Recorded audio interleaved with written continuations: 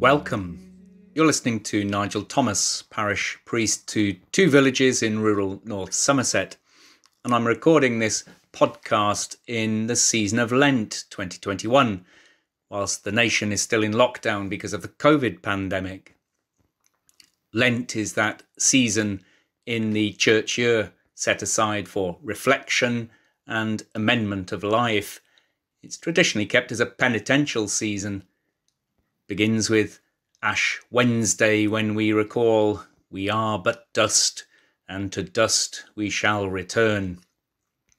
And in the following 40 days, we hear again stories of Jesus' ministry in the towns and villages around Galilee, the miracles, the parables, the teaching, and we follow him to Jerusalem with the triumphal entry into that city, the crowds waving palm branches and crying Hosanna, then only days later for those same crowds to cry, Crucify him.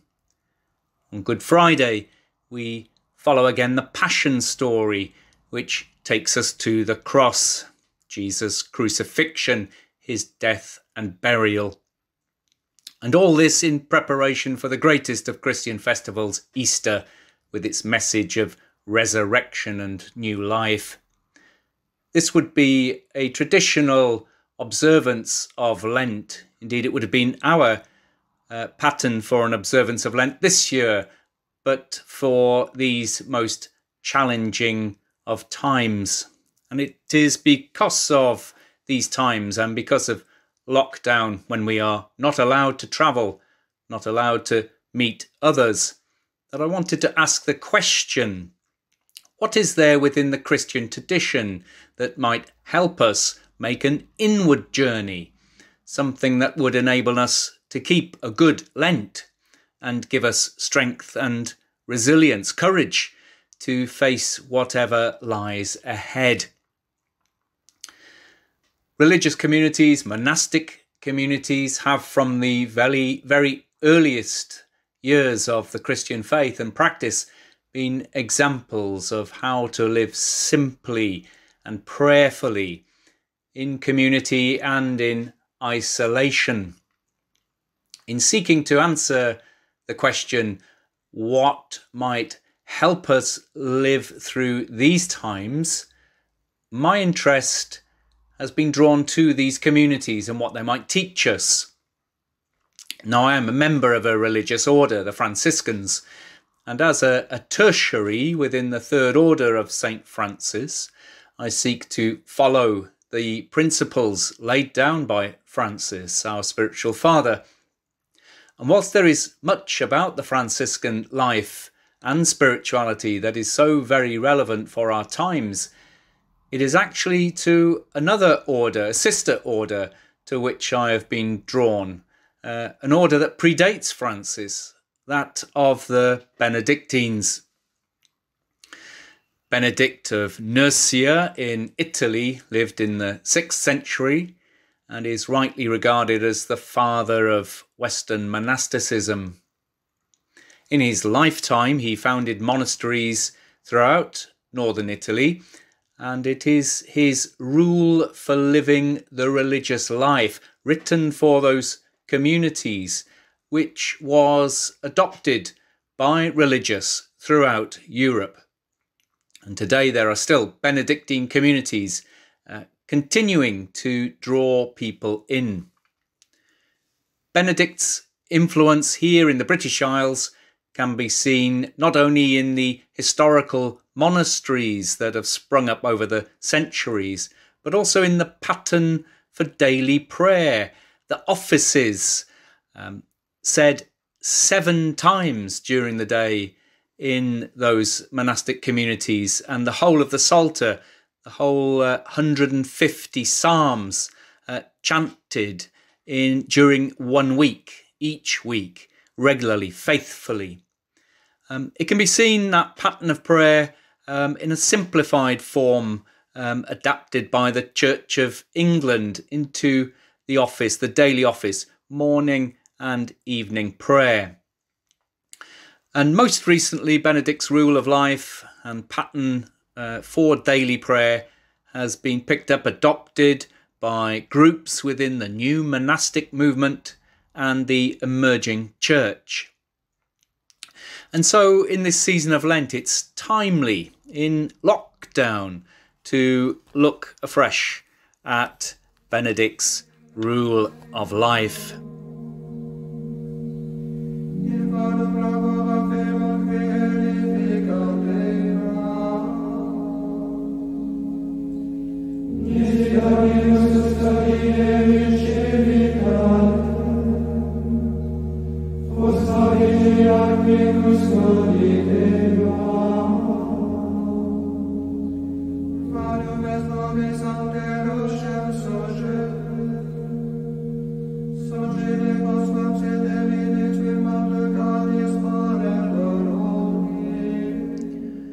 What is Benedict's rule? Well, it's a practical set of guidelines for living a life of moderation and stability within the religious community. It is his own reworking of the pattern for Christian living, followed by the Desert Fathers of the 3rd and 4th century, particularly that of John Cassian and Saint Anthony of Egypt. The genius of Benedict's rule is that he adapts the harsh privations of desert-dwelling monks to fit his European world in a practical and compassionate way. His rule is based on a daily rhythm of prayer, devotional study, and manual work. Those following the rule would be expected to shape their daily lives according to that rhythm. It strikes me that this is the right time to rediscover Benedict and his rule with so much uncertainty and change that is challenging us. For those seeking a rhythm to their daily life, a means to live a simpler, more prayerful life, the rule is supremely adaptable. It must be to have stood the test of time.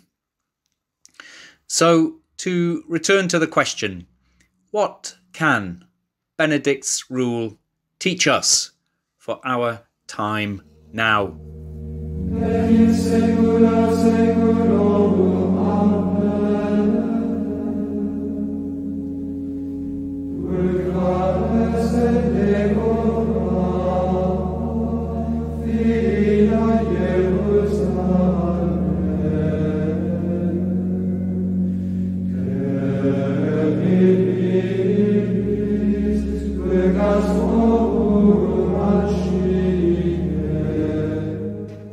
I began this podcast asking the question, what can the rule of Saint Benedict teach us in nurturing our inner life, in being aware and awake to God's presence in the world and in us, and in cultivating a spirituality for our time?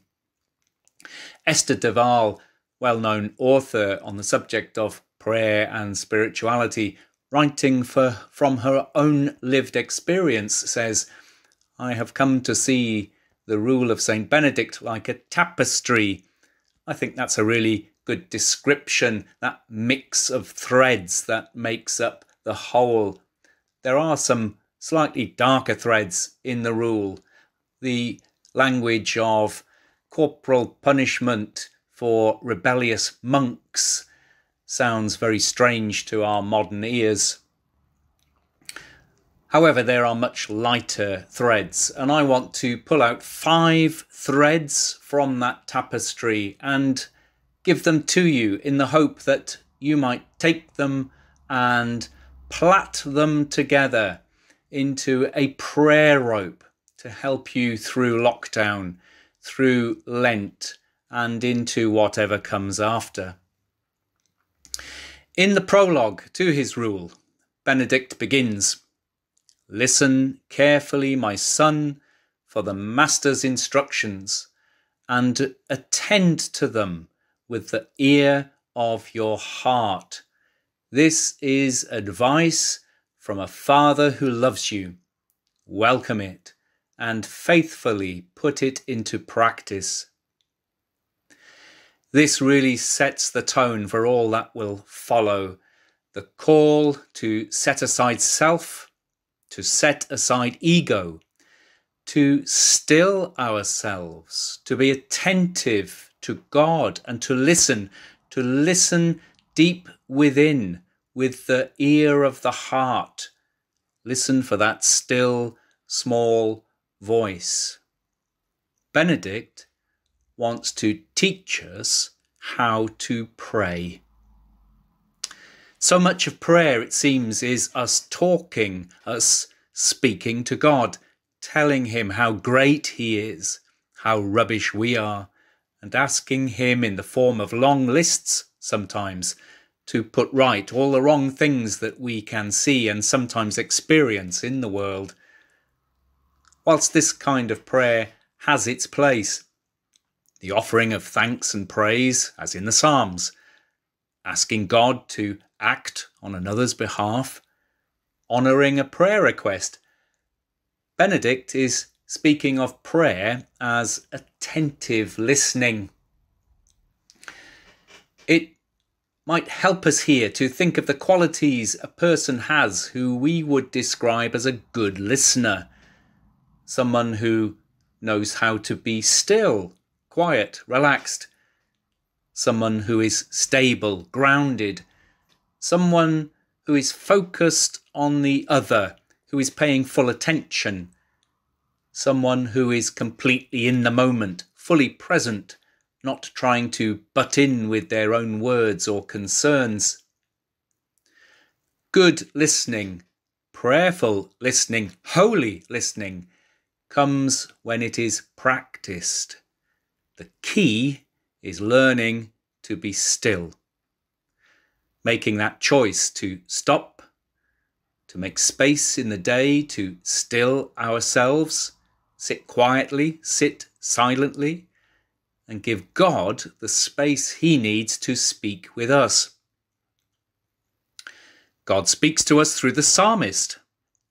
Be still and know that I am God. And Benedict encourages us to stop, be still, and listen with the ear of the heart.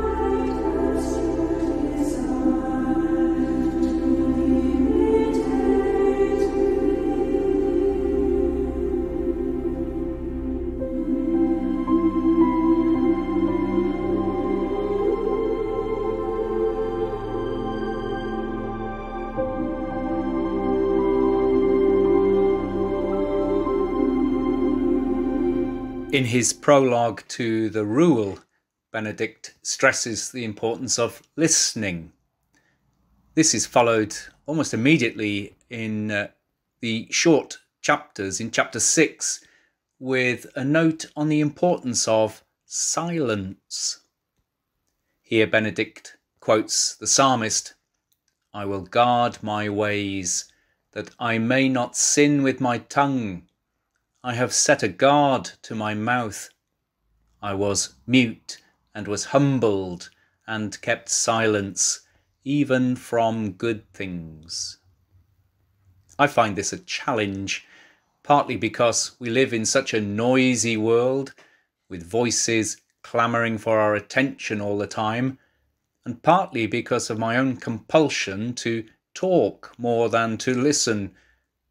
But silence is that second thread that I wish to pull out of the tapestry, because Benedict, our teacher in his school of prayer, encourages us to find an inner silence, an inner quiet, a calm space to be still and become aware of God's presence. The more we can practice this, the more aware of God's presence we can become, the more clearly we can hear his voice. I repeat that verse again. Be still and know that I am God. John Main, a 20th century Benedictine monk, rediscovered the importance of meditative, contemplative prayer as a source of renewal, not only in monastic communities, not only in the life of the church, but in our individual lives, for anyone and everyone who is seeking greater peace, depth, stability to their life.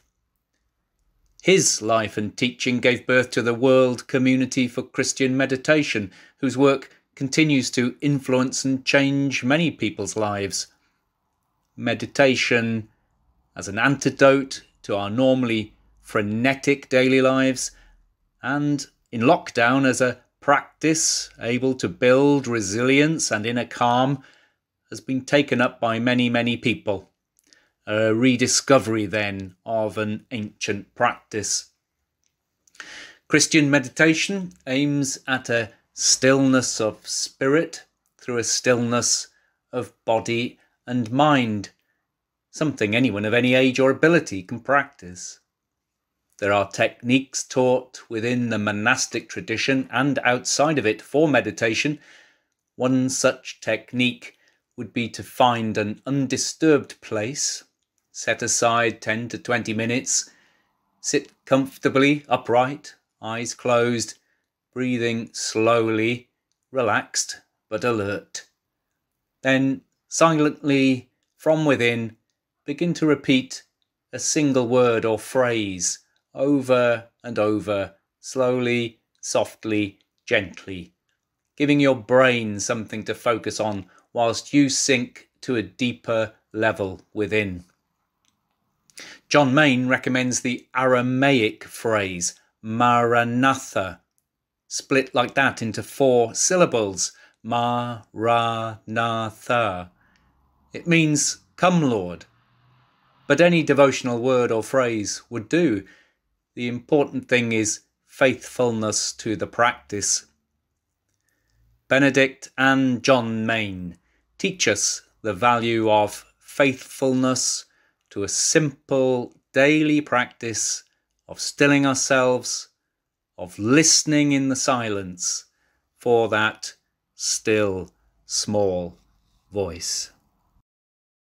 Attende Domine et miserere, quia peccavimus tibi. A te rexume omnium Redemptor,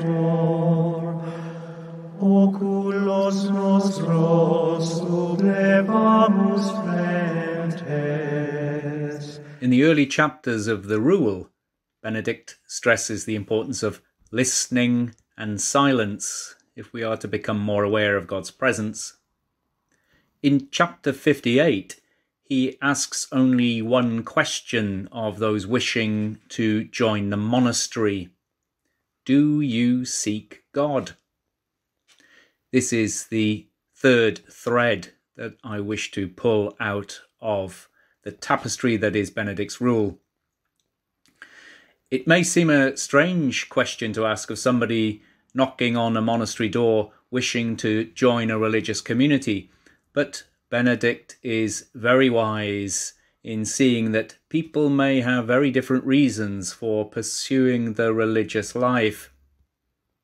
The rule can help us here too, in that it makes us ask ourselves the same question: do I seek God?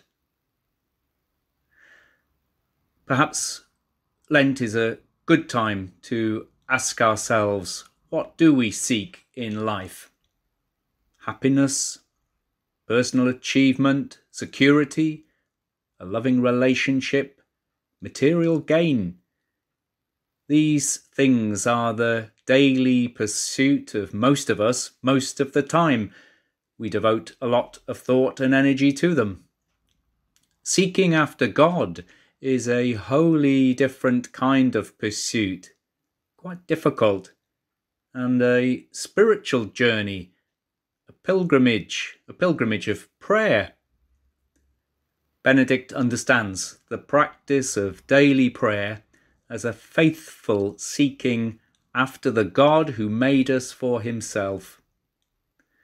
Within the prayer, made in the silence of our hearts, there lies an invitation to lose ourselves in the presence of God.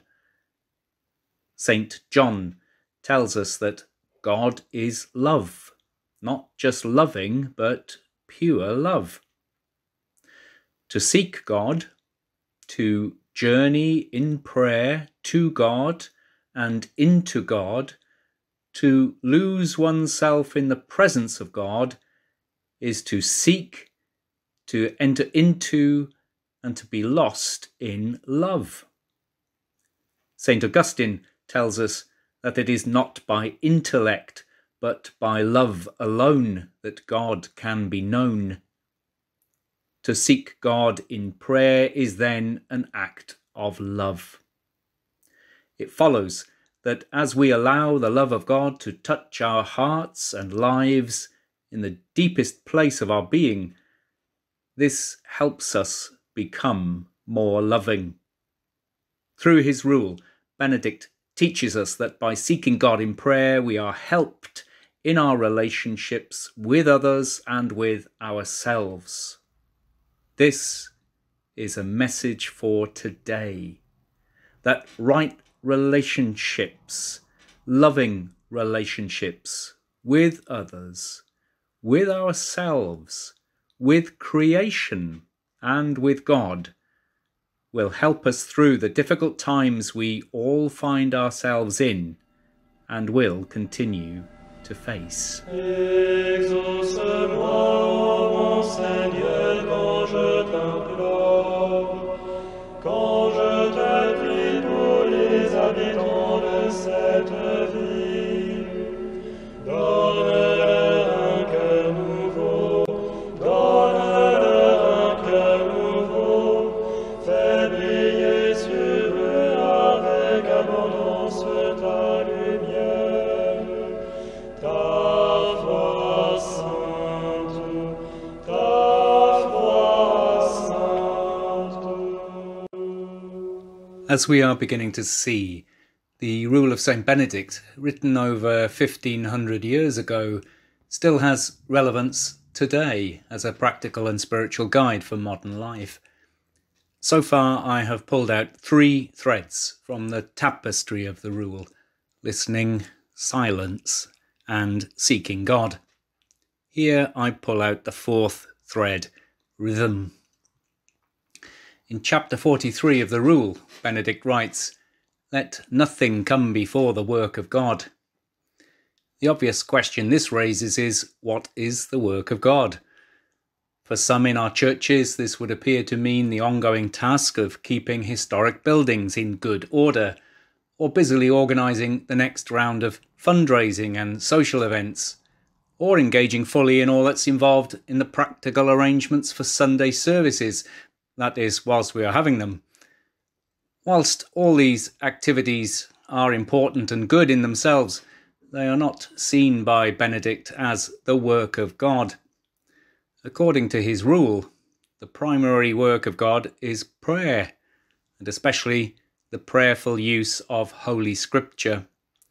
Benedict encouraged his monks to pray at set times through the day, and the Western Church inherited this pattern in the form of morning and evening prayer, the offices. Central to this rhythm is the reciting of the Psalms. Benedict's monks would say all 150 Psalms during the course of a week. There is real wisdom here. Repetition of anything over a period of time goes deep within us and remains. Just think of how we were taught the times tables or French verb tenses in school. Hymns, the Psalms, other parts of scripture or devotional writings, if returned to often enough, become part of us. They help shape our spirituality, our prayer life. And there is that practice known as lectio divina, the repetition of a phrase or a verse of scripture until it is deeply embedded within us. It is unlikely that many of us would meet regularly with others to say the Psalms and pray, but adopting a pattern, a daily rhythm, a prayer routine for ourselves has much to commend it. I know so many wonderful Christians for whom the secret of their transparently rich lives is no secret at all. It is their time spent with God, morning and evening. The Celtic Christians of old would have their rising prayers before the day began and their prayers at day's end. A whole raft of daily prayer guides is available through bookshops and online, which can help us adopt a prayer routine. And this year, many parishes are following Live Lent, a small daily devotional. Benedict writes, "No duty should be put before this," stressing how important it is for us to cultivate our spiritual life before our material life. This is real learning. Think of the story of Mary and Martha. Yes, the household chores needed doing, but Mary had put time aside to be in Jesus' company, something which Martha had neglected to do, and it was Mary who was commended for doing so. Benedict recognizes and teaches that fidelity, faithfulness to the daily practice of prayer and the cultivation and nurture of the inner life is real work and is the yeast that will permeate every other part of our lives.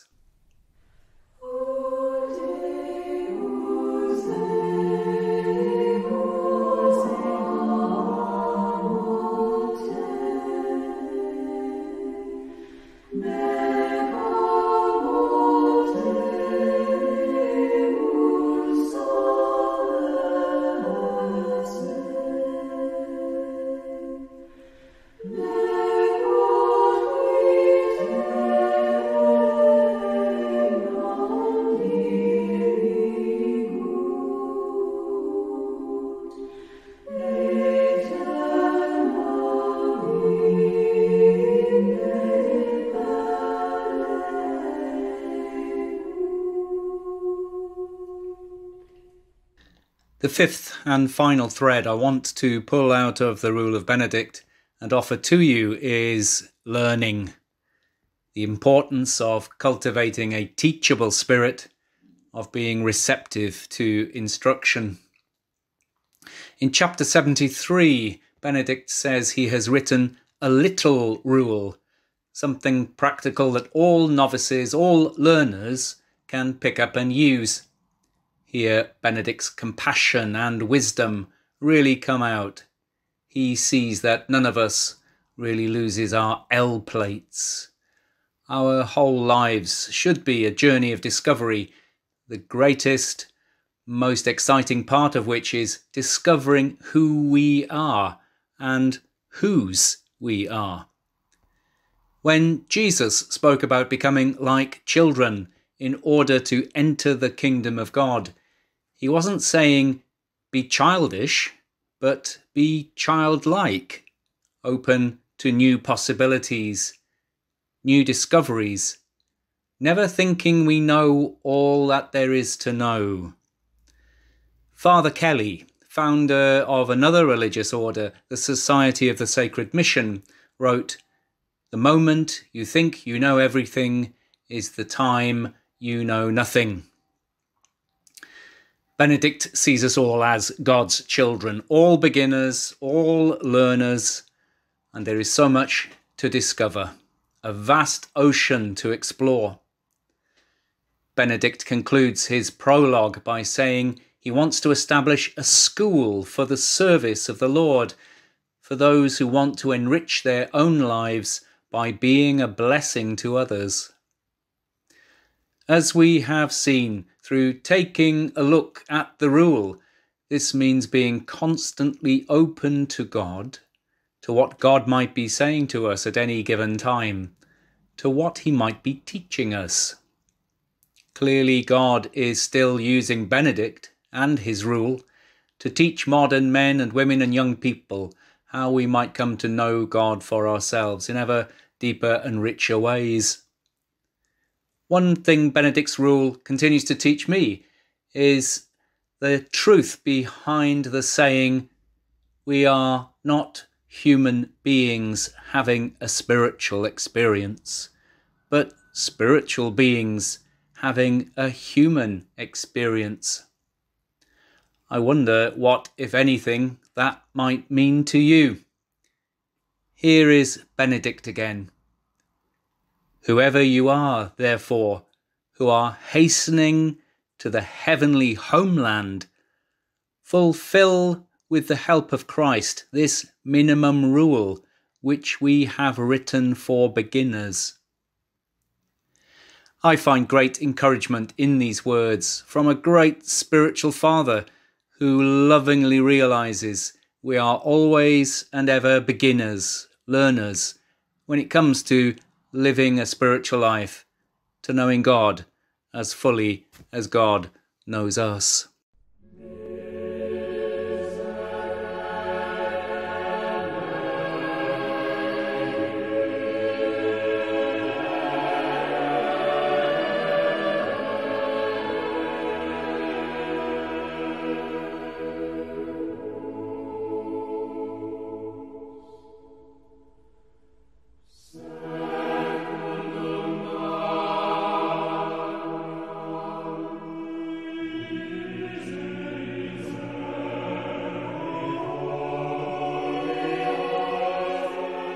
This podcast was recorded as an offering during Lent, an attempt to pull out from the rule of St. Benedict threads that might be picked up and woven into a kind of prayer rope, something of ancient wisdom that might help us navigate our fragmentary modern lives and give them a new rhythm and depth. Benedict says, the life of a monk ought to be a continuous Lent. Well, for us, lockdown might already feel like that, and I am certainly not advocating that we all become monks and nuns. However, those 5 threads I have pulled out in this podcast, listening, silence, seeking, rhythm, learning, when threaded together, may well provide something of a renewal in our prayer life. I do hope so. At the beginning of this new year, our Archbishops Justin and Stephen, in a series of conversations, offered a vision for the 21st century Church of England. The 3 key words they pick out are simpler, humbler, bolder. If there were ever a time when the rule of St. Benedict might help shape the life of our national church and our own lives, it is now. I'm going to conclude with the special prayer for Benedict of Nursia, father of Western monasticism. This is his collect. Eternal God, who made Benedict a wise master in the school of your service, and a guide to many called into community to follow the rule of Christ. Grant that we may put your love before all else and seek with joy the way of your commandments. Through Jesus Christ, your Son, our Lord, who is alive and reigns with you in the unity of the Holy Spirit, one God, now and forever. Amen.